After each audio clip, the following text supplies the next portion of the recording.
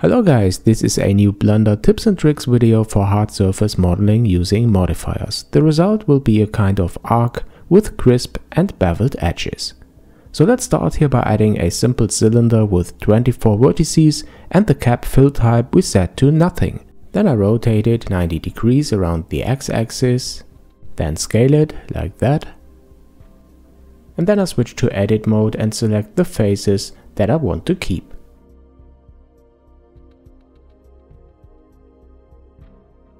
Okay, now let's invert the selection by pressing Ctrl and I, and then I delete these faces. Alright, that's our starting point. Now switch to object mode and add the first modifier.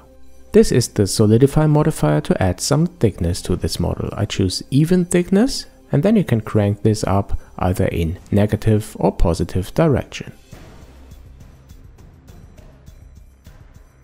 The next modifier that I'm going to add is the Bevel modifier. I add 3 segments for my bevel and I play around with the value for the width.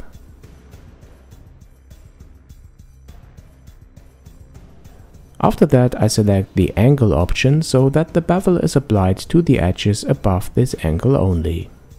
The last modifier that I will add is the Subdivision Surface Modifier, or short Subsurf modifier. This will make our model look more smooth and crisp. The drawback is that more polygons are added. You can adjust the subdivision levels for the view and for the render separately. I try 1, and then I go back to the Bevel modifier and adjust the width for the bevel. In order to get really crisp edges, I have to turn up the subdivision levels to 2. Once I'm happy with the result, I apply the modifiers from the top to the bottom.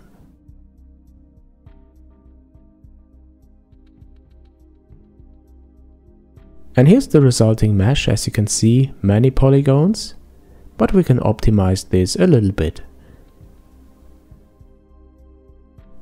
I select these edge loops here by pressing Alt, Shift and right click, and then I press space to find the command delete edge loops. Okay, and the same thing I do for these edge loops here.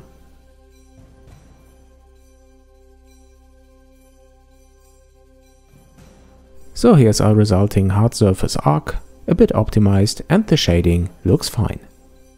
So guys, I hope you liked these short tips for Blender or other applications, and if you do, please let me know. And don't forget to subscribe to my channel to be notified when the next video is online.